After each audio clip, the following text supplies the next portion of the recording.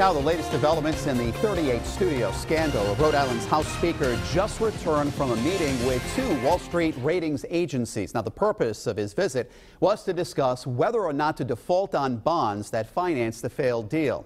New at 6 tonight, we're hearing what he had to say about that trip. Eyewitness News reporter Mark Kennedy joins us now live outside the State House.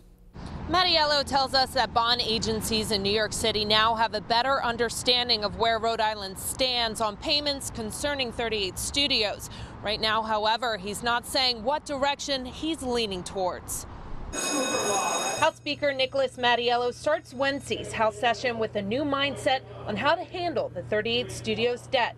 He and 3 other lawmakers just arrived back in Providence after meeting with representatives from 2 major bond agencies in New York City. I think it was important that we went down to New York.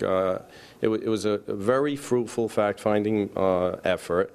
It gave me a lot of perspective. It gave the leader a lot of perspective, and it helps us to make a determination of what our decision should be. Mattiello tells us he and Majority Leader John DeSimone spoke to Moody's and Standard & Poor's about the possible consequences Rhode Island would face if lawmakers refuse to pay back $90 million the state owes to bondholders. For now, he's staying tight-lipped on what he found out. No one else in the chamber makes that decision in isolation or alone, so we're going to collaborate with our members and we'll come up with a consensus. The state made its first 38 Studios payment. The next payment for the $12.5 million is likely to continue stirring up debate until this year's budget hearings.